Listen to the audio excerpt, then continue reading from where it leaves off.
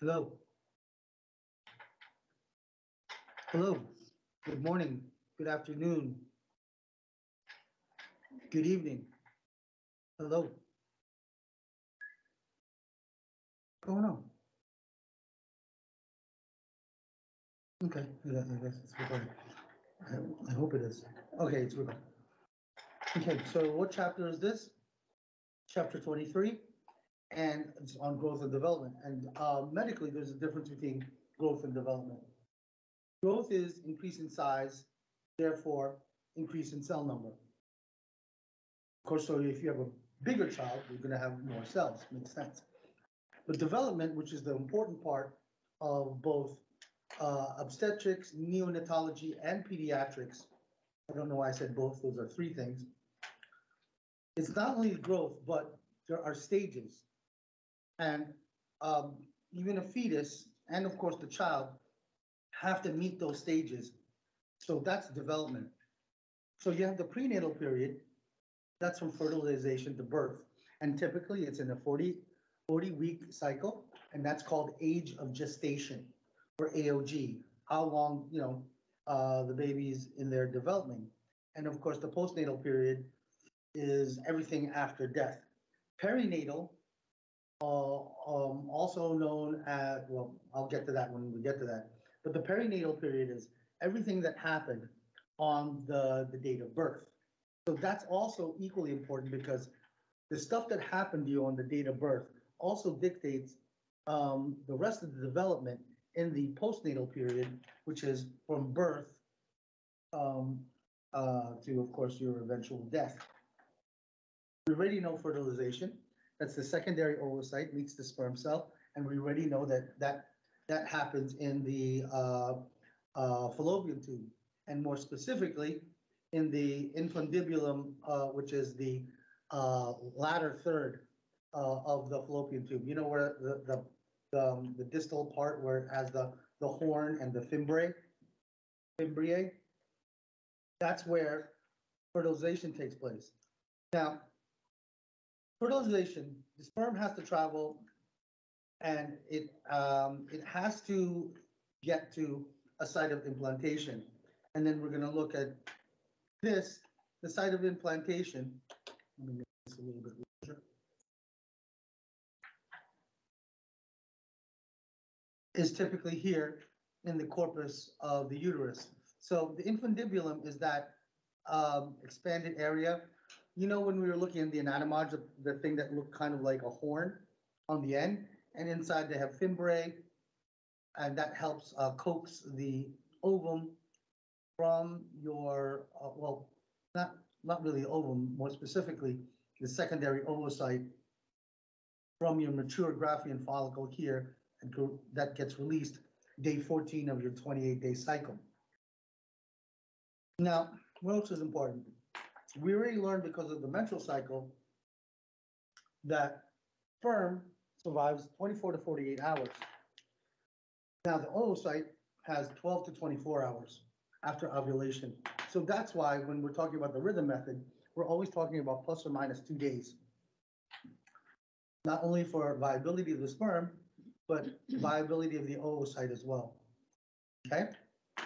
And some of you swimmers are really fast because a sperm can reach the infundibulum of the fallopian tube within an hour at fastest.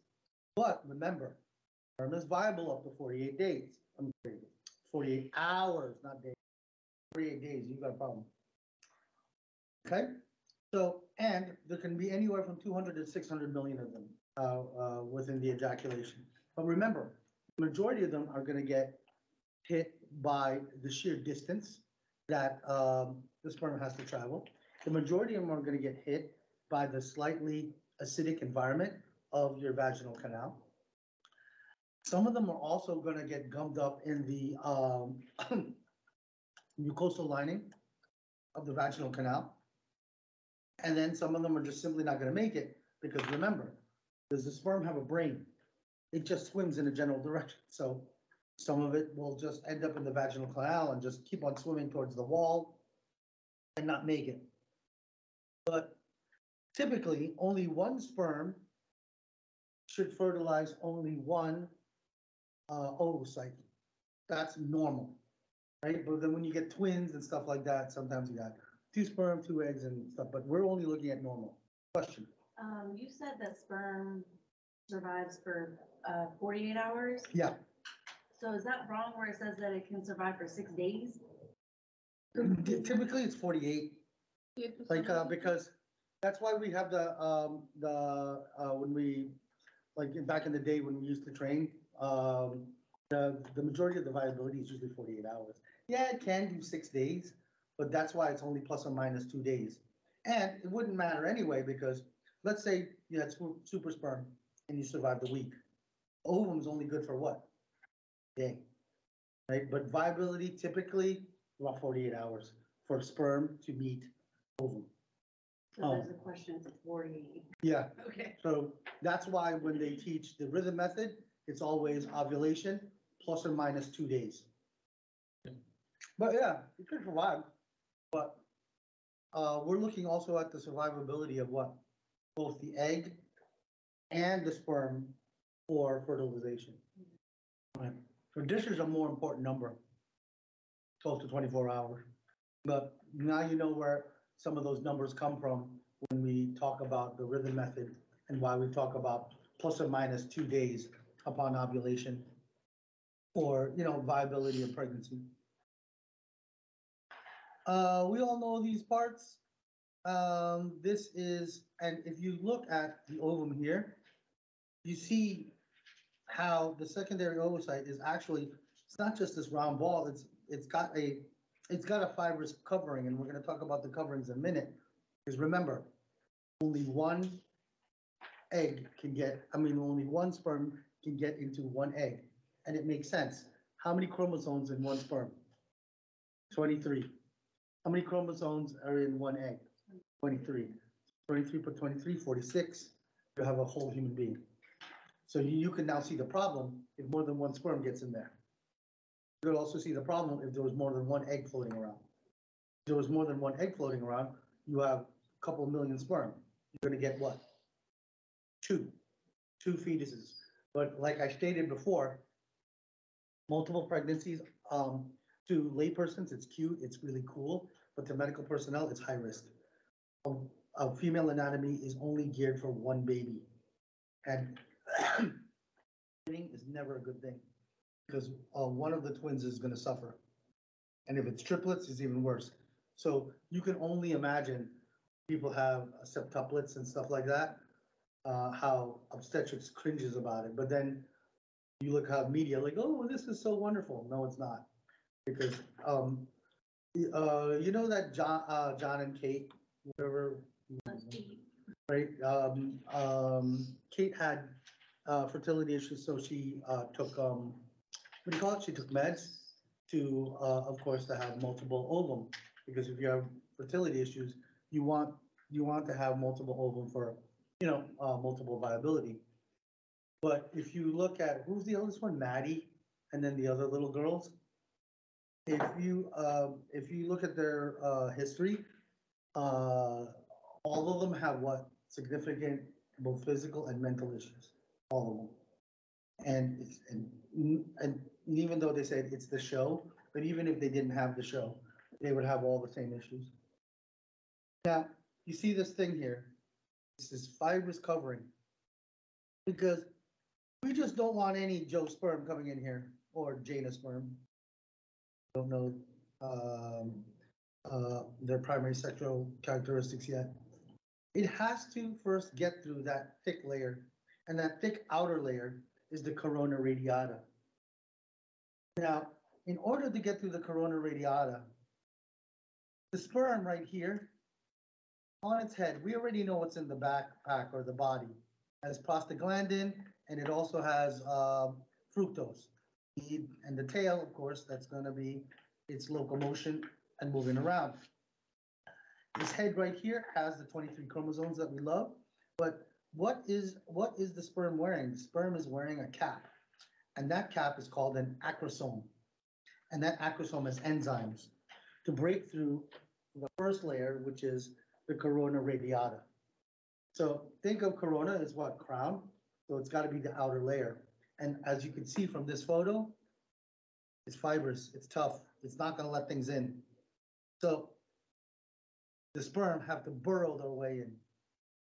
Now, the cool part is, once the sperm gets in and it gets beyond the corona radiata, which is the outer part, there's an area in here that's lucid or clear, and that's called your zona pellucida.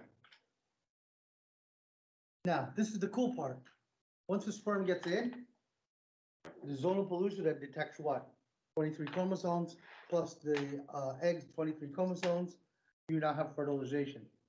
In order for to prevent the other sperm from coming in, this zona pellucida here, this light blue lucid area, then hardens. It changes its chemical transformation, and then what? Closes the doors to everybody else. So, like I stated before in laboratory, we're all champion swimmers. Number one out of 200 to 600 million applicants, but there's only one that made it. And now you can see what happens immediately once you have 23 chromosomes and 23 chromosomes. You'll then get what? A whole 46. And then we have what we also know and love as mitosis, because now I'm building a whole body, okay? A whole living thing. So,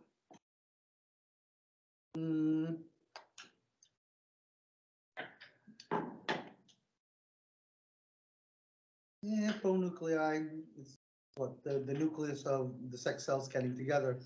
But what's more important now? 23 chromosomes is 23 is 46. So this is a complete thing, 2N. And this thing is now called a zygote. So it's no longer called a separate sperm, a separate secondary oocyte. They are now called a zygote. And the zygote has 46 or 2N chromosomes. So that's why when this thing starts separating and starts growing and developing, so we start with 46 chromosomes, then we're going to do more somatic cells. So we're going to end up with what? More mitosis, 46 chromosomes.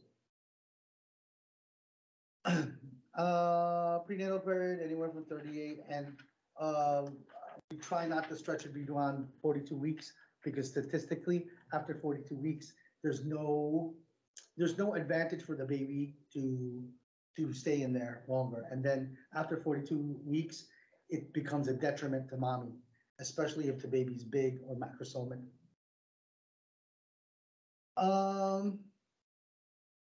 Pre-embryonic stage, embryonic stage, and of course your fetus. But right now, we're at like week 1, age of gestation, and it's called, it first starts called a zygote. In the next couple of hours, the zygote then cleaves or starts doing mitosis. And remember mitosis, what are we doing? We keep on doubling up all the DNA to make more what? More somatic cells. So the first set of cleavage is called the blastomere, because what a developing cell is called a blast cell. Then you get about 16 cells. So 2 cells become 4, 4 become 8, 8 becomes 16. And that 16 cells is called the morula. Now, once it gets 16 cells, it starts having some weight to it. So now it starts floating towards the body of the uterus, where it should attach. When it attaches, there's a hollow ball of cells that will attach the morula onto the endometrium of the uterus, and that's called a blastocyst. And this is what's going to happen. You're going to start seeing, right? You got your morula, your blast cells, right? And doesn't this kind of look like the Graafian follicle? And then we had the egg in the middle, right? Remember that, right? It's the egg in the middle that was the important thing. So just like the egg in the middle, that's an important thing. If you look at here, what's now the important thing on this morula, right? It's in the inside. And who's all the supporting cells? all on the outside. So the inner cell mass, this stuff, the stem cells, these blast cells, right? They become the embryo. And the covering and the fluid and all the stuff and also all the supporting structures is going to be this blastocyst. So think this blue, that's going to be baby, and these beige are going to be the placenta. Now you'll notice that it has to dig into here, just like a root, just like a plant needs roots, because these blastocysts are going to feed this this future fetus, and it has to be deep in there. And that's when, remember when we talked about how some women they have what they think is their menstrual cycle? When it was what? It was implantation bleed from the blastocyst. So the blastocyst, of course, has proteolytic enzymes. And what are they breaking down? They're breaking down some of the proteins of the endometrium so they can do what? They develop microvilli. What's villi? Even if you look at the word, it looks like little fingers. And if we looked at this picture, do you see how it's like starting to encroach and starting to like grow roots? So that's microvilli. Now, oh, here's a better picture. So these microvilli and these outer cells are called your trophoblast. Tropho means growth. Now, the thing in the blue is going to be the inner cell mass. That's going to develop into the embryo, right, or the fetus. But everything on the outside, that's going to be part of the placenta, and also we're going to be talking about things that surround the baby and then protect the baby. So when you look at it, doesn't that also sound like the theme of, remember, we had neurons, nerve cells, and we had astrocytes, which are supporting cells? Well, that's what these trophoblasts are. That's what this blastocyst is. They're supporting cells for what? The inner cell mass, which is the embryo. And blast always means like precursor, or another word you'll also hear in typical literature is stem cells. And this is why people are very interested in fetal growth and development, because just imagine if we can control stem cells. That means I can make any organ I want. And it won't be a problem because it's my genetics that I'm making it from. Did anyone here save cord blood for their baby? I did it for giggles for two of my kids, just to see. So if it's really real, and if they're ever to get better technology in the next 20 years, my two oldest ones were going to have really cool advantages, and the other four are just going to be, well, whatever. But I did it as an experiment just to see if, because it was the late 90s, and I was just interested. But honestly, I just did it for giggles. I still pay a monthly on it. But honestly, if you have that stuff, it still won't. If you have any genetic issues or anything, it won't really save the baby.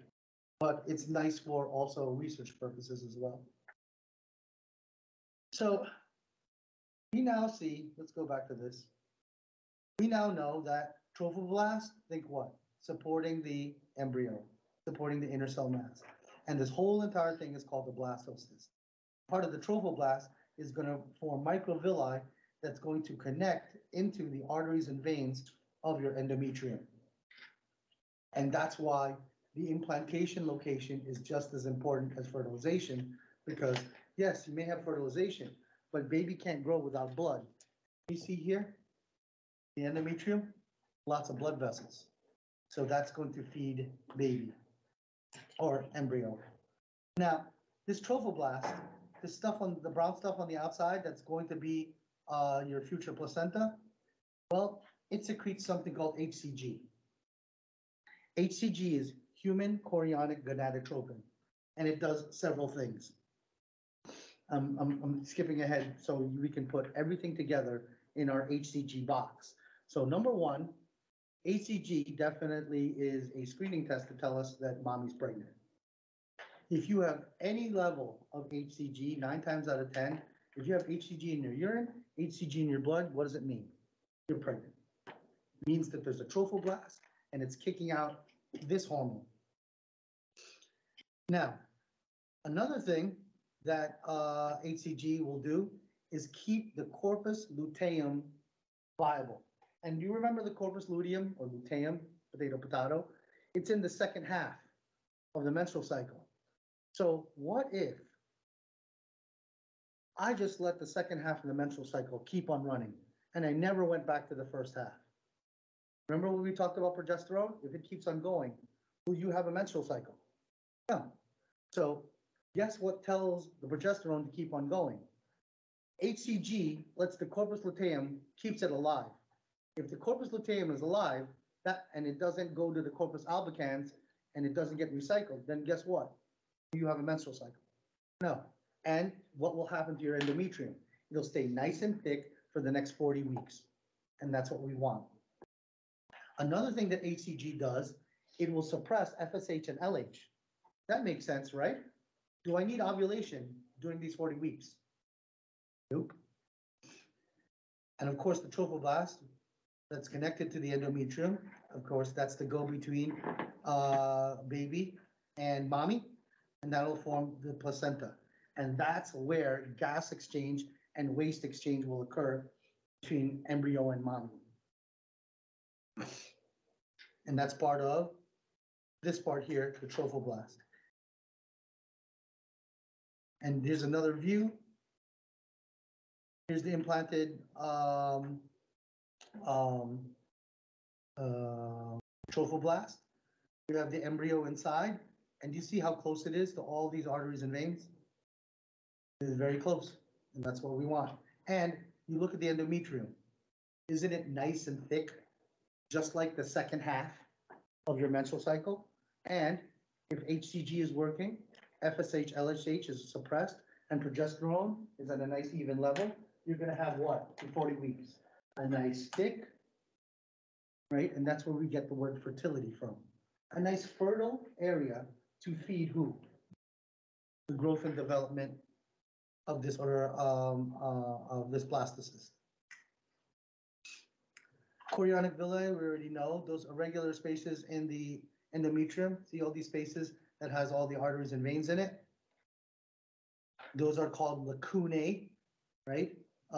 And lacunae is just a Latin term for like cave or hole. We also have lacunae in our bones. Now, we already know that what's going to be the placenta, the trophoblast, this brown stuff.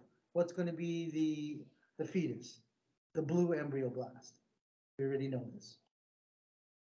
Well, what we now also know is there's going to be 2 sacs or 2 layers or 2 bags that will protect baby. You're going to have chorion and the amnion. And the first thing that they talk about is the amnion. So the amnion is going to be the inner bag that covers baby. And the inner bag is going to have fluid where baby gets to sit in. It's not only a protective function. Remember we talked about the gas exchange and the waste exchange? That's going to go all throughout this amniotic fluid. So think what? Inner membrane, right? That's surrounding, directly associated to baby is the amnion. And within that, it has the amniotic fluid. So that's why when we do an amniocentesis, we tap mommy, it tells us a lot about what's going on with baby. Because the amniotic fluid is the most intimately associated with the fetus. Now, remember we talked about the chorion, right? Let's go back to this picture yet once again. See the trophoblast? Baby's inside here in their own little sac. Don't you think there's going to be another sac that's going to be formed on the outside? and that sac is called your chorion, right? So you have two sacs. The inner one is amnion associated with the baby. The chorion will be what? Associated with the placenta and the support staff. So you could, not support staff, but all the supporting cells of the placenta. So when you look at it, yet another theme of our body not having not only one protective layer, two protective layers, and both filled with fluid. That's why when in EMS, how many times I had mommy take a really bad fall? I had, one suicide attempt. Mommy tried to throw herself down a flight of stairs. Tell me first. Did anything happen to baby? Nope. Why?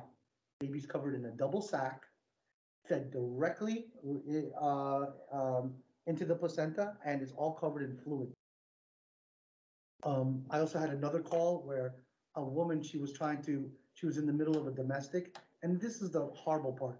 It was her sister's domestic, and she got in between it, and she was struck several times with a bat in the abdominal area, and she was 6 months pregnant. Anything happened to baby? Nope. Mommy got a couple of nice broken ribs out of it, but baby was what?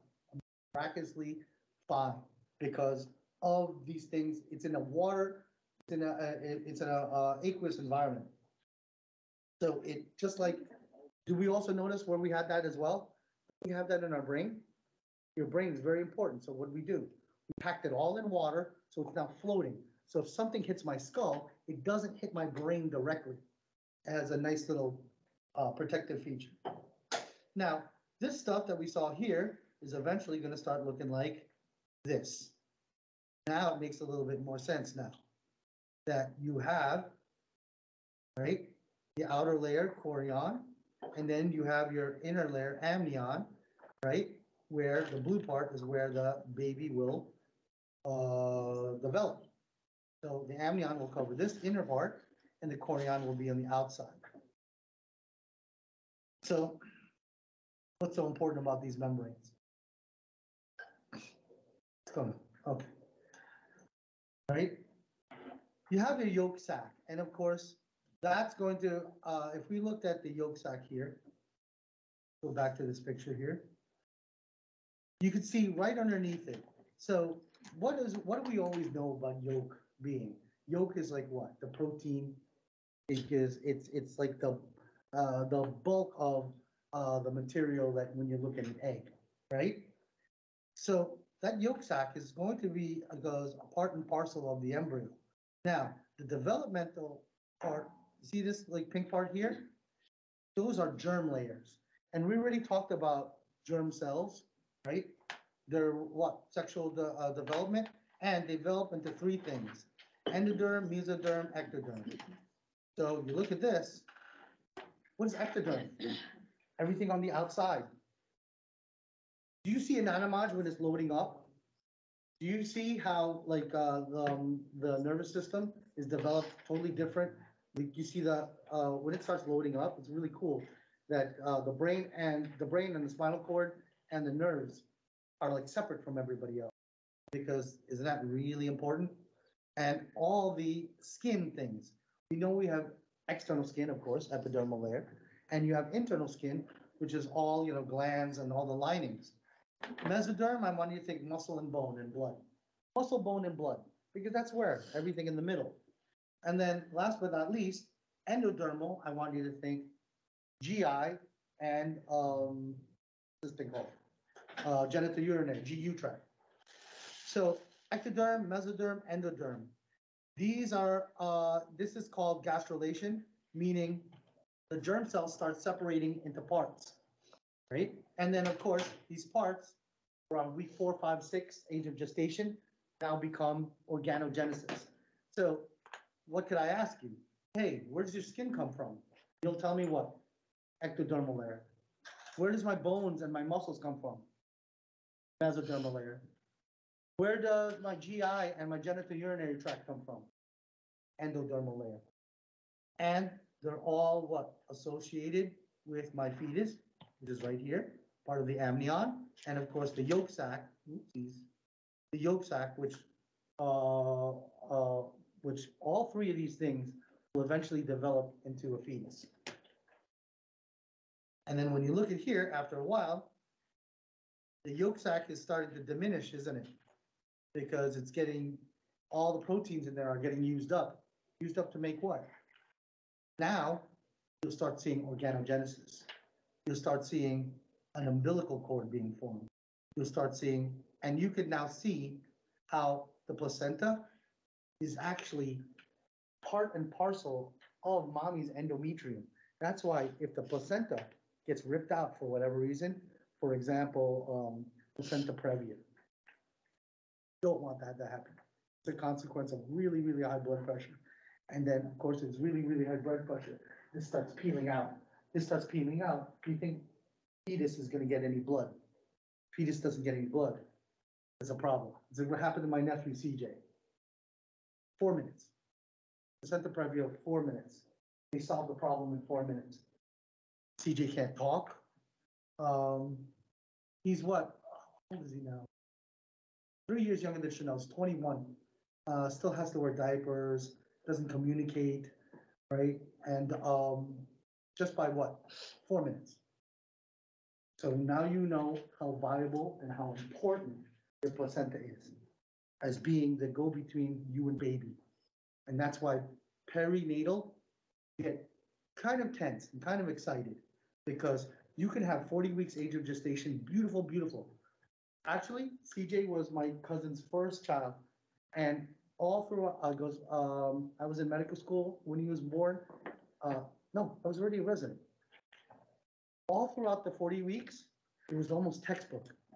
Like I was telling her, oh, it's gonna be a great kid. Everything's gonna be wonderful. His father and mother, they're small people, right? They're typical Filipinos. They're not too big people, but CJ, his growth chart was at least P60, P70. That means he was gonna be what? Gonna be beautiful American-sized baby because of 4 minutes dictated what? The rest of his life, which is rough. Now, this is a nice also picture that shows the different germ layers on, how they're separated out. Looks like a beautiful question. Now, what's a teratogen? Factors that cause malformation affecting the embryo during periods of rapid growth. So, around the time of fertilization, rapid growth. You saw in a couple of days, you have 16 cells, 32 cells, 64 cells, very, very quickly. And remember, I told you organogenesis starts around week 4, 5, 6. So during those weeks, do you think mommy should be exposed to anything? Nope. Don't want them around certain things. And you'll learn in obstetrics, there's certain things that you don't want mommy around because they will cause malformations. But that's what a teratogen does. Because if my baby gets exposed to something that's going to mess up the development, it's going to be during those times. And you can see the picture, you can see like the beginnings of organogenesis. It looks more like a tadpole than a human being. Then it starts looking like an alien. You know that movie Aliens? That's what it looked like to me. It looks like a dinosaur.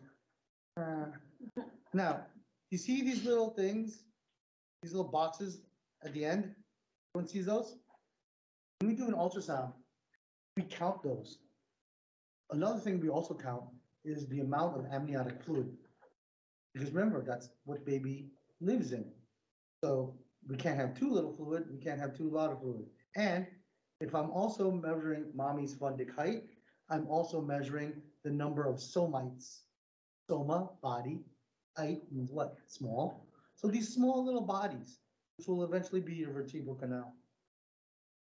And you can see in the beginning, they look like tadpoles, don't they? But then, little by little by little, and look at the size of their head. Right?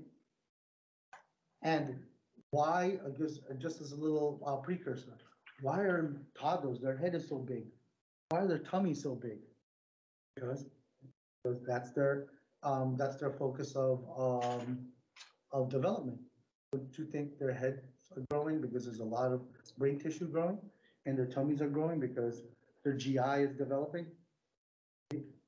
You guys know little kids, they eat a lot. Now, when we look at this nice little chart, you don't have to memorize it. Right? You look, when does it all start?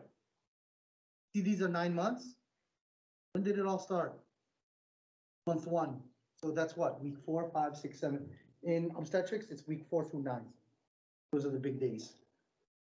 But look at central nervous system. It's so important that it's what?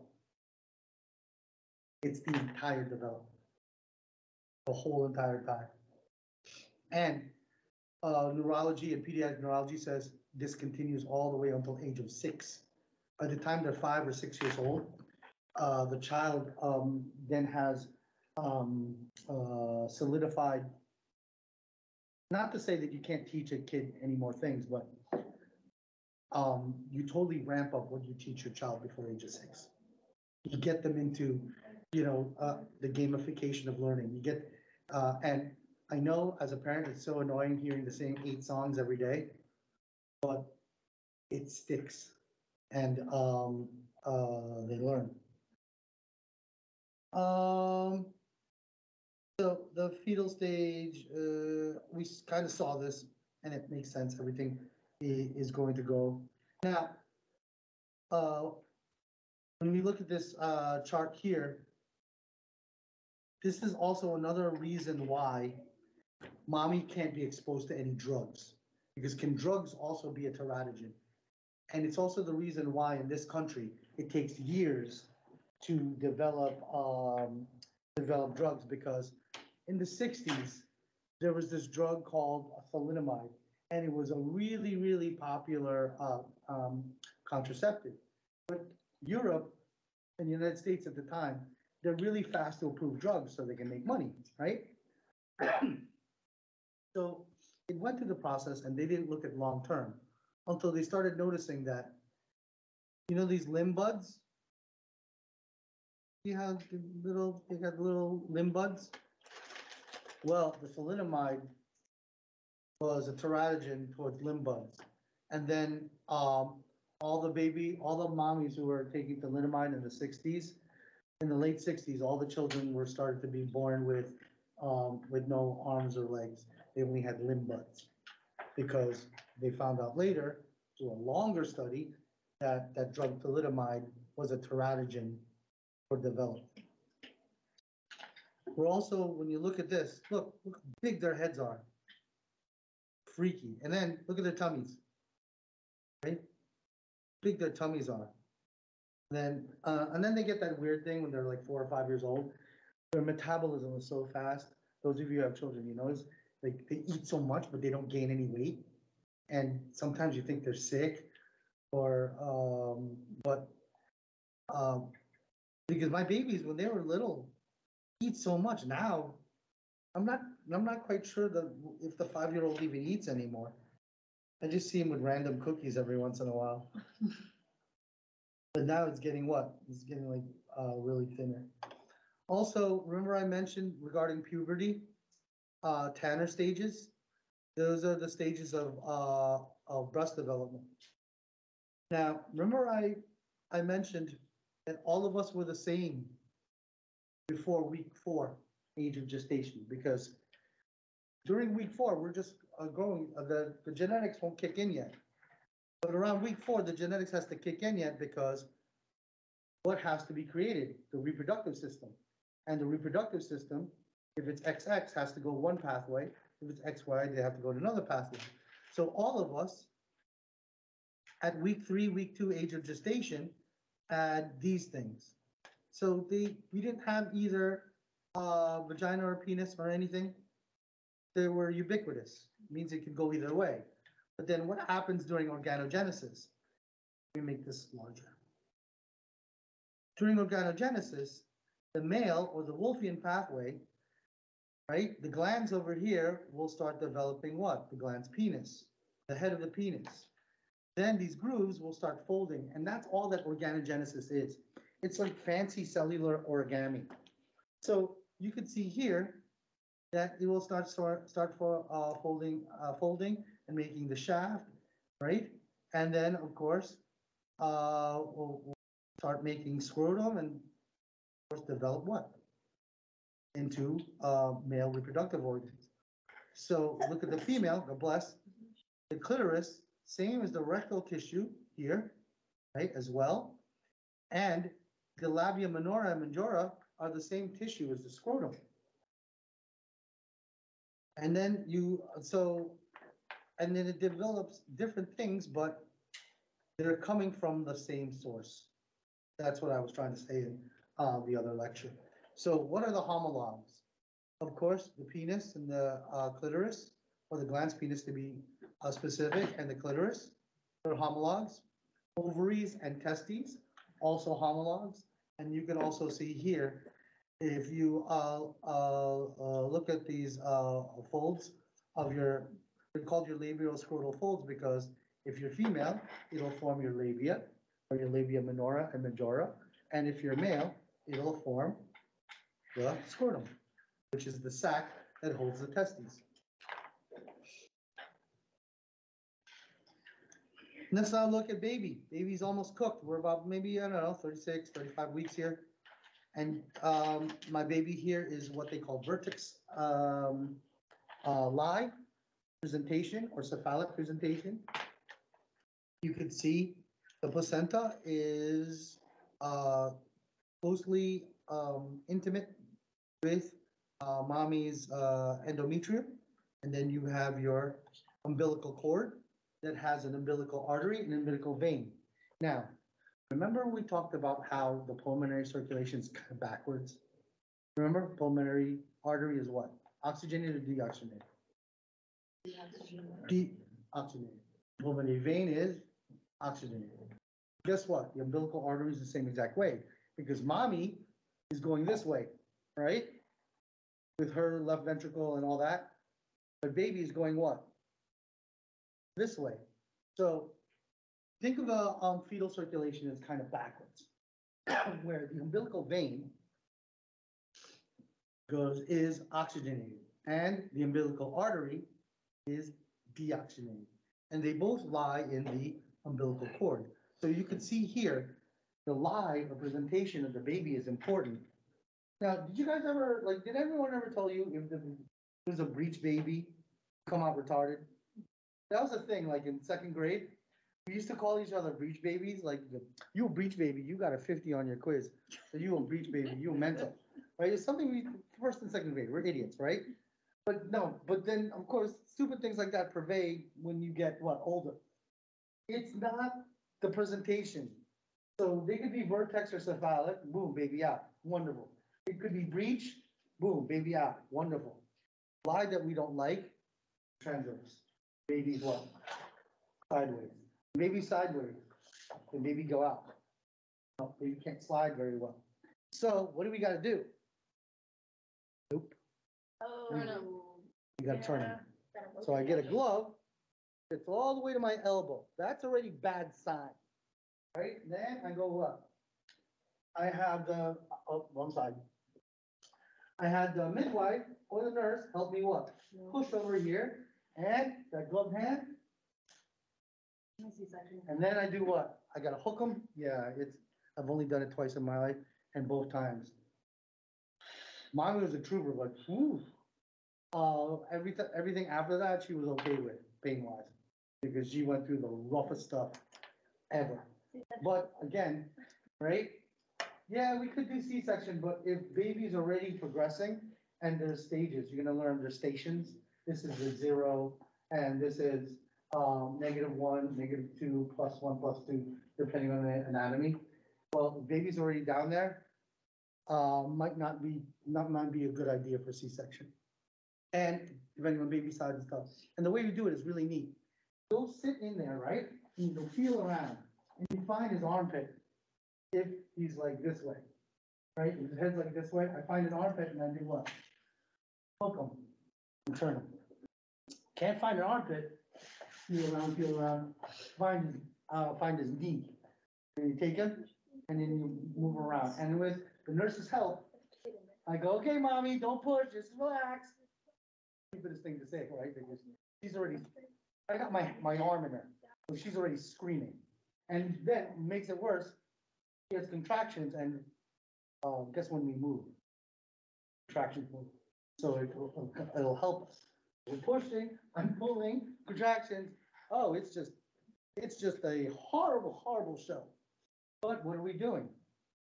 Getting baby to a position where baby can do what? See the slide? This will get nice and soft. And go for the ride and we're all out. Okay? Now, that's also the other problem. We deliver baby, who else do we have to deliver? Placenta. Because remember the HCG? I forgot to mention.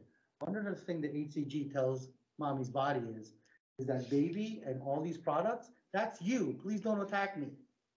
The second your baby's out, HCG stops. So what's it now? What do you think mommy thinks is the placenta?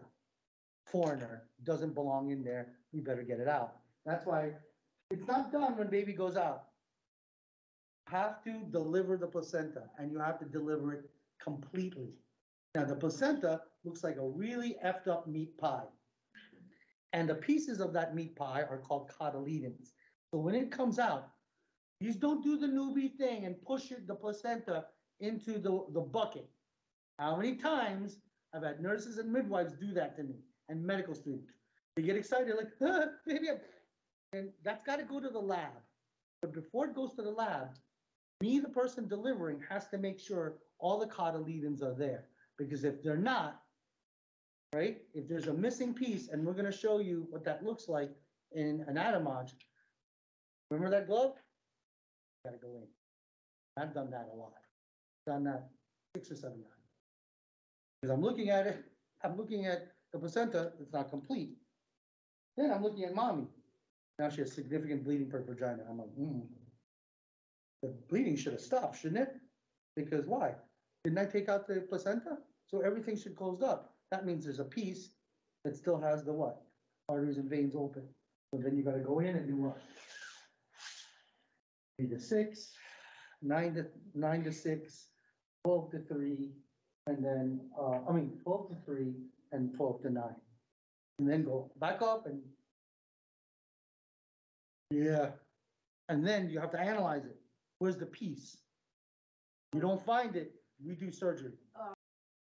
Don't find it, that's when they come to OR. I've done it in Yeah. OR before. Yeah, we do it in the DR because I want to know now. We don't wait. Eat the placenta. Yeah, like why can't you eat your placenta? Like your. I don't know why people would want to do that, but you can eat human beings all day, every day. But the placenta has what? A lot of things, but me, medically, I don't see anything. And also, in other countries, I told you guys that when I was, last time I was in my home country, I was helping I was doing medical missions, but I just saw, because at the time I was a smoker. So I was out back, in the back of the delivery rooms. Here in America, everything goes to the lab, everything's all nice and clean. But I was in the province, I'm in the jungle. It's like a third world place, you know, right? They're putting it in buckets and it got on a truck and then it drove somewhere. There's no tops on the buckets. I'm sitting there just smoking a cigarette going, this looks shady as fudge.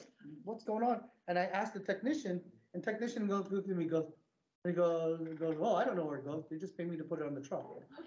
And then the truck goes, I'm going, I'm going to be so happy when I go back to my hospital here in the United States, because there's a lot of creepy stuff I'm looking at.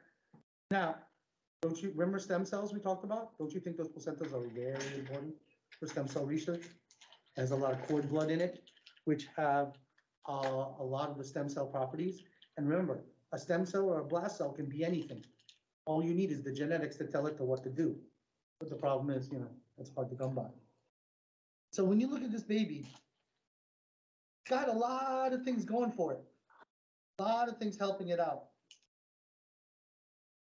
Another thing that's helping it out, this is also the reason why mommy is almost always tired and anemic. Fetal hemoglobin is way more sticky towards oxygen, or has way more affinity towards oxygen than adult. So what's baby gonna do to mommy's oxygen level? Gonna take it. And that's why mommy has iron poor blood. That's why mommy becomes anemic, and that's perfectly normal. Remember the umbilical vein, umbilical artery? Now, you got 3 holes in your, in fetal circulation. Remember I told you fetal circulation is backwards? The second baby is born, back in the day, in like the 60s and 70s, we used to tap the baby's butt so they would cry. You don't need to. The very fact that coming into a cold, very bright world is enough to initiate the baby to cry and to get upset. Or maybe they see me, who knows? Either way. But remember, it's backwards. So everything has to then get kicked into forwards. The very fact that the baby's crying is going to now change the pressures in both the cardiac and the pulmonary circuits to now make the baby go forwards. So how is the baby backwards? So let's look at the 3 holes that baby has that makes their circulation backwards. So if we're looking at this, look at this ugly, ugly child. Remember it's supposed to be red on the left? Why is it purple? Because there's mixing of blood.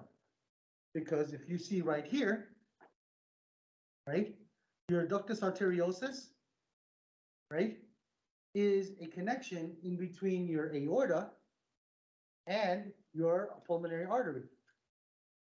So you can see how the pulmonary artery is blue? It's supposed to be blue, but the aorta is kind of purple. So there's natural mixed blood in fetal circulation. Another one is your ductus venosus. So that's your ductus arteriosus. So there's a hole or connection in between your pulmonary artery and your aorta.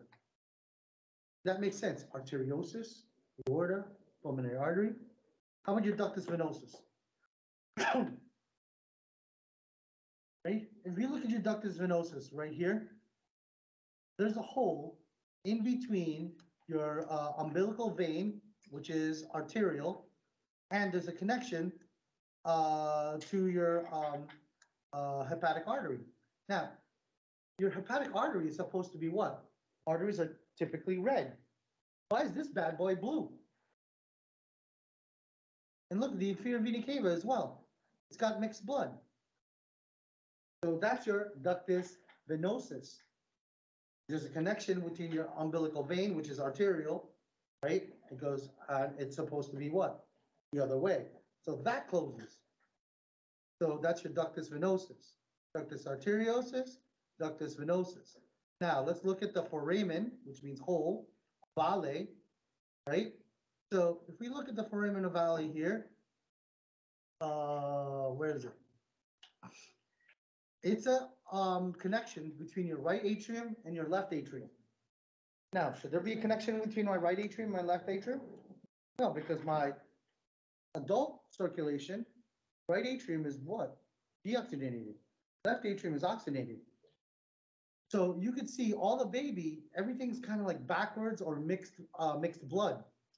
But the second baby starts crying, there's going to be a reverse in pressures. So the ductus arteriosus will close, ductus venosus here will close, and your foramen ovale.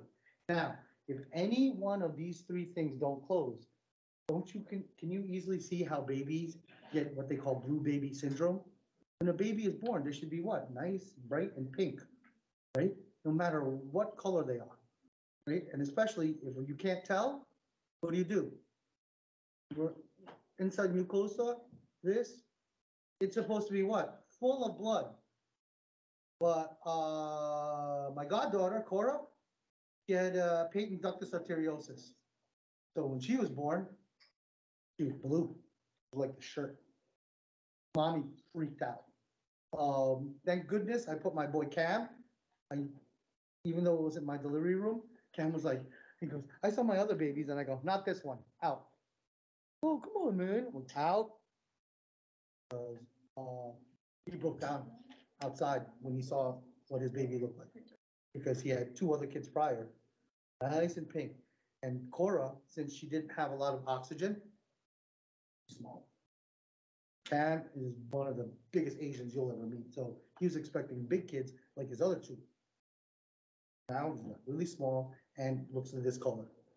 Mommy's freaking out, everyone's freaking out. Who doesn't freak out? Us, right? And I don't know why me and my wife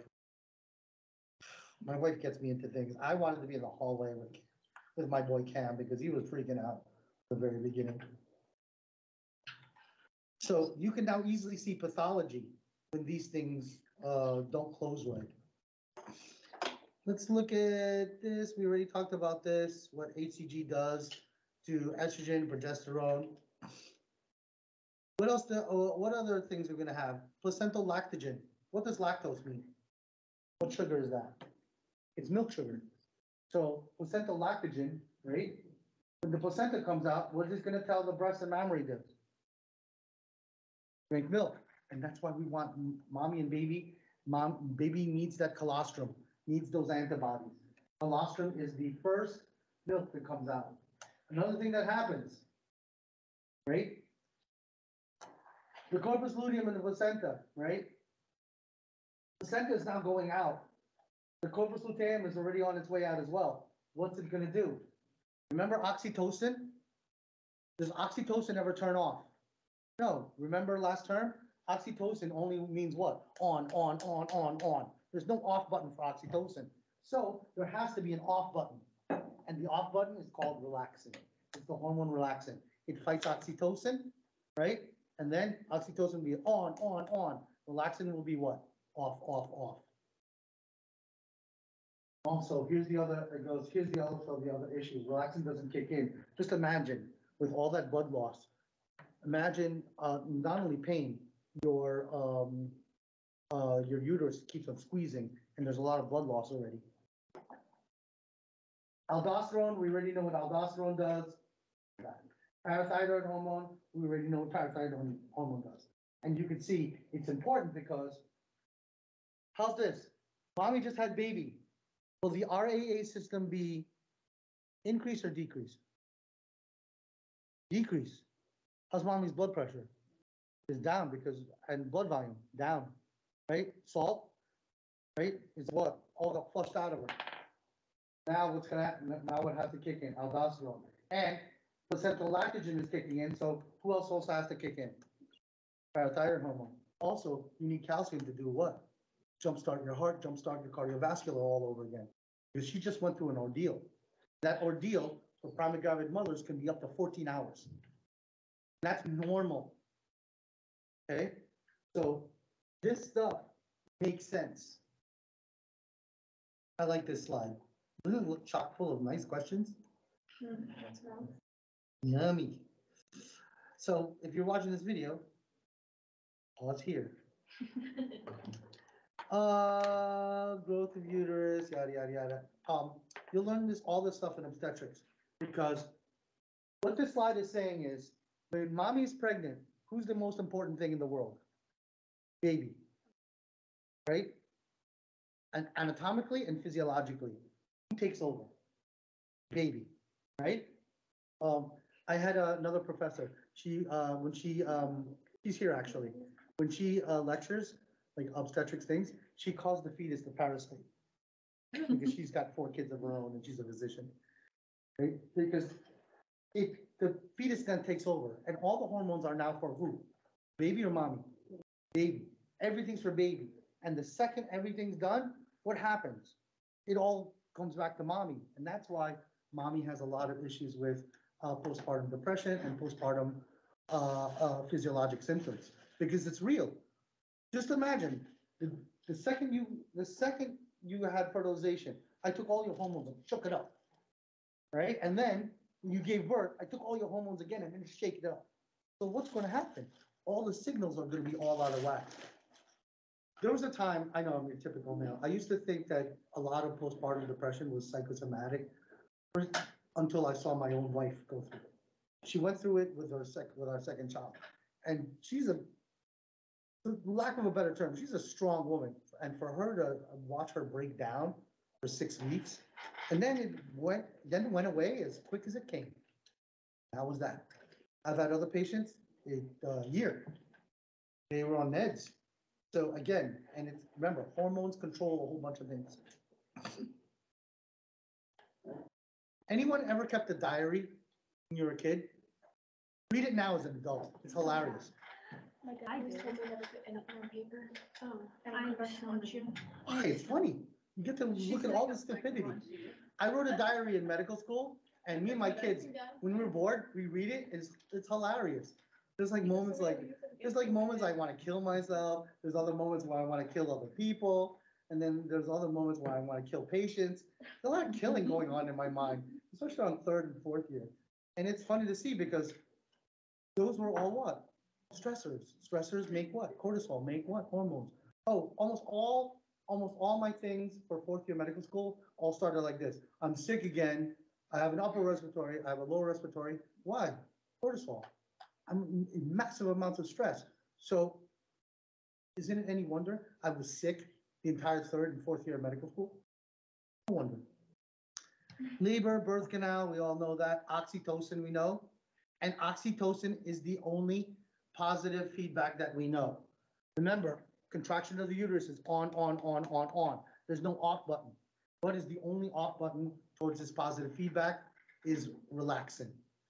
So oxytocin, squeeze uterus, relaxin, tells the uterus to stop or relax. Labor, birth canal, placenta, afterbirth, and you can see here. You can see how it's all geared for baby what? Wee, go. Now, see the uterus, how it's intimately, the uterus is intimate with the placenta. So this stuff coming out either early or late is never a good thing. And it has to come out complete. Let's see if they have a picture of it. No, they don't. I'll show you an anatomy. And like I said, it looks kind of like a meat pie. If you ever had to me, it looks like a pizza because it looks like puzzle pieces. So you can eat, not easily, but if you've seen enough of them, you could see if there's a piece missing. And definitely, if your patient is still considerably bleeding per vagina after the evacuation of the placenta, investigate. Even if it looks complete, all it takes is a little piece. And you get something called DIC, disseminated intravascular coagulation. It's what happens when mommy bleeding out so much that she uses up all her platelets. If mommy uses up all her platelets, what's going to happen to mommy? She'll bleed out and she'll die in minutes. And we get very, very excited about that and the bucket, everyone saw, the bed, it transforms, right? The middle thing comes out and then it turns into like a basin, a metal basin, and then there's a bucket underneath. Not throw out that bucket and make sure you look at its contents. Because after when it's all done, when I got to put a line in mommy, we measure the blood in there. So we need to know, remember, what's the function of a nurse? It has to know all the inputs, all the outputs. So because I have to know all the outputs so that when I get orders later, right? And I'm in obstetrics, because mommy goes to obstetrics, baby, if everything's okay, they get first checked out by neonatology. If neonatology clears them, baby goes to pediatrics. So mommy and baby are what? Separate wards, even though they hang out together as much as they can. How do you know that the orders that I put regarding her line aren't right? Aren't there? That's why I hate when there's change of shift. Like let's say change of shift is what, 5:30 a.m. I deliver a baby at 4 a.m.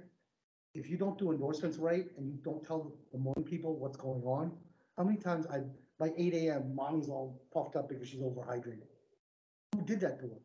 Well, the endorsements was made right. So what did they do? Oh, it looked like she had a lot of blood loss without talking to the people actually there. But you'll see how endorsements, how they get all messed up real easy. Placental lactogen, we already know. Colostrum, we already know. And what's really important about colostrum? I can simulate everything else in the laboratory except what? Antibodies. Milk reflex, oxytocin, prolactin. Prolactin, of course, signals the milk letdown reflex. And it's not only suckling, because once mommy, especially if mommy is used to baby, those of you who are breastfeeding your children, have you ever oh, I finally got a night out, and then you hear somebody else's baby?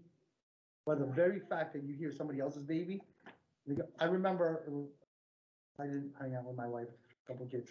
So it's probably had to be the third or fourth kid. And me and my wife were at an event, and then there were kids at the event. My wife comes back and goes, I gotta go home, and then her shirt's wet. And oh, who did that to you? And she was like, and she goes, you. And then she walked out of the room. And I didn't get it, because I thought one of the Rugrats spilled juice on it or whatever.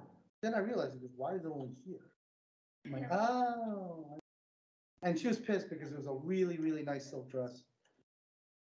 And I go, well, you're the one who wants to hang out with me, so you're at fault as well. Postnatal, remember, what do we have to watch out for? All the hormones. So everything that changed before it gave birth are going to rechange after. So these are the things you have to watch out for. And it's also the reason why. You guys notice, for those of you who remember your obstetric visits, right? You still have obstetric visits after, right? It's not only enough that I have to check the stitches and check all the stuff down here. I'm also checking how you're feeling, how are you eating? Because remember we talked about pica, all the hormones messed up your food, right? My wife, before she had kids, like never liked anything spicy. Remember what also controls taste? Hormones, right? Now my wife has to have like the most fiery food ever. Guess that's what 5 kids will do to you, right? Because why? The changes. Now, these are minor changes, but do you think there'll be some significant physiologic changes? Yeah, could be. So you got to watch out for them. And we also want to check up on baby as well. Neonatal period, infancy, childhood, adolescence, and senescence. That's at end of adulthood. So when someone, right now, all of us, even myself included, like death is the last thing on our mind. Like, do we ever really think about, oh, I'm going to die today? But when you talk to your parents, talk to your grandparents, ones who are in their 80s, they think about it, what? A lot, right? And that's called senescence. When you kind of know that your days are, you know, and how about this? Can you have senescence when you're young? Yeah. My cousin, I already shared with you guys, she already has end-stage breast cancer. She already made her peace with it. But for the last year, she's going through all the senescence stuff, like, you know, okay, how am I going to go out? What am I going to do? Who's going to take care of my cat? That kind of thing, right? And it's also part of the life cycle, but it has also significant psychiatric things that you should go deal with. And same thing with some mommies like, oh, I just want to get back to work. You sure? You have leave for a reason. Take some time, be with your child. When I was in obstetrics, I was always telling that, like, mommy, you don't have to go back to work this. Oh, by the way, what do they always tell? What do they always tell mommy? Oh no, daddies, but dad, because mommy's never asked, but daddy's always asked, like, oh, God, you know, when can we ask? Right? Coitus. You can have coitus like in a week or two, right? Once everything's healed up, yeah, go right ahead. But what do we always tell mommy and daddy? 6 to 8 weeks, right? I'm like, because why? Right? She went through an ordeal, and then what? To be pregnant all over again, right? To be that. So it's one of those things where, you know, some of them you like. So instead of like more 5 than a 6, how many husbands like, come on, doc, 6? That's a lot. And I'm like, make it 8. Make it 10. How's that? 3 months. Make it for like next year. No, with her complications, it should be a year. Mother's like, but then miraculously, what happens? 9 months, the back goes, I like the little Filipino man. I'm not in obstetrics anymore. And they're like, who's calling me? He goes, oh, this is pregnant lady in ER. And I go, one of mine. Because I told you I delivered a lot. Right? So they're like, yeah, it's one of yours. I come down. I had 4 repeats. Out of the 60 some odd children, I had 4 repeats in my career where I just delivered, not even 9 months later. They're in ER, and then the computer says, pulls my name up. So obstetrics goes, hey, Nelson, come down here. I got a repeat customer. I'm like, I have cousins that are the same age for the mom. My teacher. My friend, he's from Puerto Rico, so I guess his little racist comment is okay if you're Puerto Rican. Right? He goes, oh, they're called Puerto Rican twins. So when my sister heard that, then my sister took a good look at both of our ages. We're only 10 months apart. And I was born 7 months premature, so something's up. It was really close, right? So my sister says we're Filipino twins. And her pregnancy was super good, no problems. I was in an incubator for what, 5 months? Cardiovascular changes we already went through. 4th week. Now, have you guys ever seen babies with teeth? Right? Don't be freaked out because again, right? Sometimes the bone development is a little faster now. It's just kind of freaky seeing like newborns with teeth. Remember, there's something called the social smile. If you look at babies and then they're eating or they're feeding and they fart or whatever, right? And then they smile. That's not the social smile. The social smile is the smile that is consistent and it's typically reacting towards mommy's face, right? So if they're looking at me, right, and the baby like, it looks like it's smiling, the hell am I? But if they're looking at mommy, that's the social smile we're looking for. And remember, you're gonna have development classes and future nursing classes. You gotta memorize the weeks. You gotta memorize when this stuff happens because clinically, who do you think picks up autistic kids or developmental? There's a lot of developmental delay. You think there's a lot of autistic kids? There's a lot of developmental delay. When I first started education, in a class of 400, I had 1 IEP. You know there's almost 1 IEP in almost every class in this joint? We're not the only ones because number one, we're getting more sophisticated in looking for developmental and learning disabilities. And also number two, it's just, I don't know, thumbs up and somebody's paying attention. Special nutrition, we talked about that.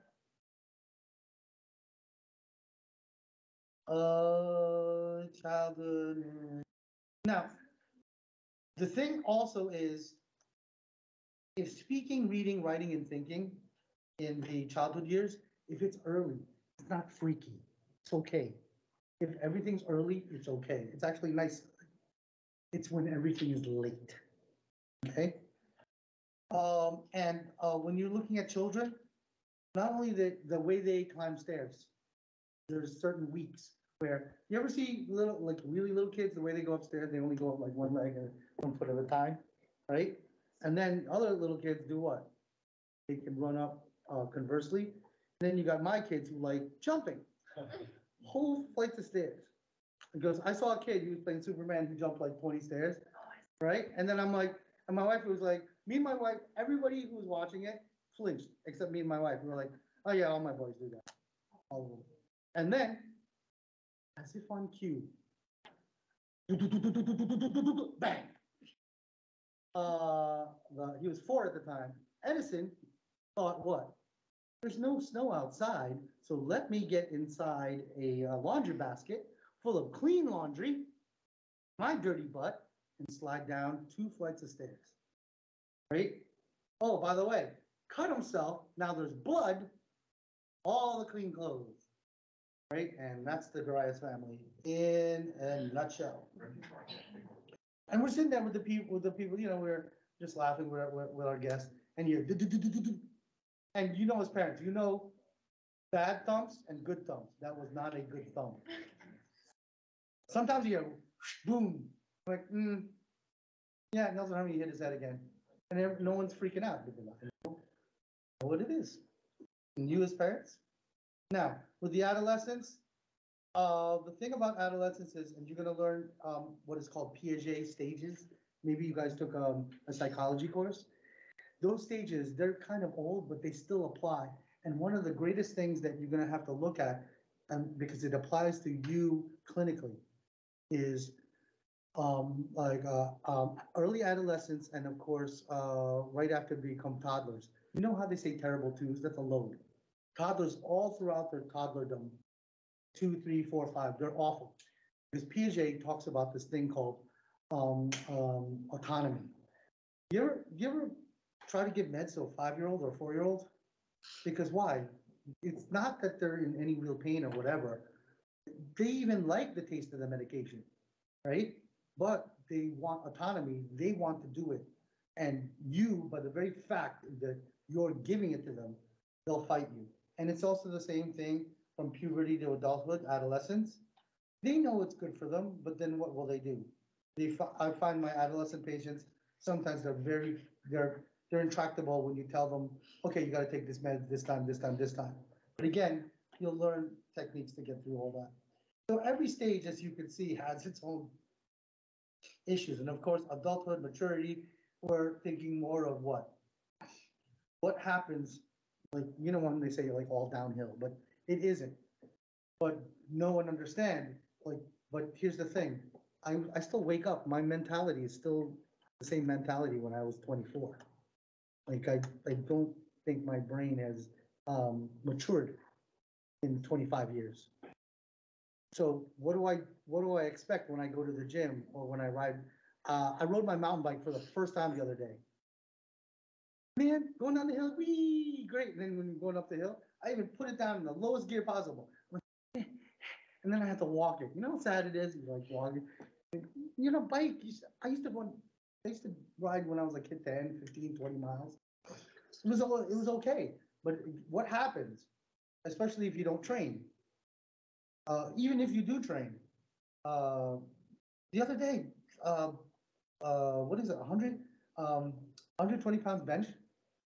Like, I'm like shaking. I'm like, kidding me?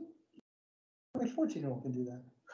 And of course, senescence, remember, you're going through all this time and trouble that you're decrease in physiologic function, and also the very fact that that,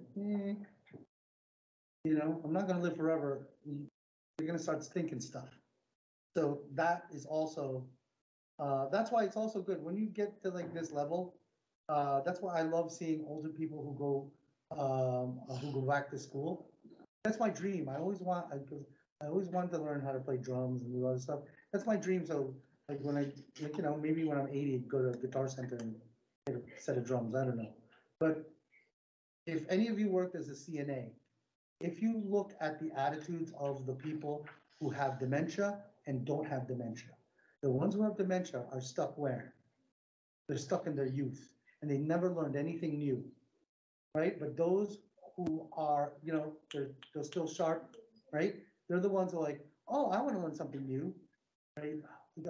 Last time I did my rounds with my wife for her healthcare administration program, she had to be a pseudo manager for an assisted living, and her job was like, I go to college for this. Her job, there was like it was like around Christmas time, so they wanted everyone to learn how to do bells. The things on. At first, I'm like, oh, that no one's gonna want to do that, whatever. You know what? My wife rounded up 50 people, and she was like, "This is what we're gonna do." It goes, "We're gonna do bells, but the Zumba music," because no one was signing up for the thing. So she adapted, she changed, and then did what? And now you have people who weren't moving now moving. What happens to the mood when you don't move? Also, these places are she has to do what you guys have to do as well. But admin, they interview the patient for different reasons. You guys interview the patient, but it's almost a mesh, right? So it's actually kind of good that she had nursing training. The one thing that I saw on all of her reports is a lot of them have family members, but when your kids grow up, they got their own issues, right? And a lot of children have to go, even if you have a nuclear family, a lot of children got to go where the money is. So they may not be where you are, even though you're a nuclear loving family. So a lot of these people are what? Stuck alone. That's why one thing big for nursing as well is walking groups for patients who are ambulatory. Yeah, just walk around the facility. Why do you think Inova makes all their facilities look like malls? You ever notice that? Any facility that was made in the last 10 years for Inova or upgraded in the last 10 years, doesn't it look like a mall? It like has a Starbucks and it has a thing. It looks, acts, and feels like a mall. Even the marble, the glass. Take a good look at your environment. And why are they doing that? So that when people come there, what's their mind frame? A little bit different. Any of y'all remember, those of you who are old enough to remember hospitals in the 80s and 70s? They look like jails. Because I remember when I was a medical assistant in the 80s, it looked like jail. It wasn't fun. Life expectancy, yeah, you know, but let's end off with this. This thing was in 2014, almost what, 8, 9 years ago. Hey, by the way, look up 2022 statistics. Guess what's 1, 2, and 3? Same exact thing. So does that mean we're getting any better at medicine? We're getting any better? No. And all of these things, chronic disease, cancer, and lower respiratory, stuff like COPD. Does it happen overnight? No. So what do we need to do? We need to get at our patient what? Earlier. I love that unintentional injuries. When you have injuries, like, oh, I meant to do it. Like that guy who, you see that doctor who drove him and his family in a Tesla off a cliff, 250 feet. Not a very bright man, because if he was in EMS, he'd know 250 feet. I've seen a lot of survival and stuff like that. No, you gotta get, you know. Oh, they also are. Right? And because what? And then you look at him, oh, he's got a really good life, and all these things, right? And a great career. But if your head is on right, how useful is it all? Something to think about. And that's time. Oh, I went a whole 20 minutes over. Wow. That's a lot for me. How dare you? But remember, class goes till 1, so if anyone wants to hang out and do an atom, you can, next 5 minutes, and I'm going to videotape the gamification of it, so we can put it on YouTube. What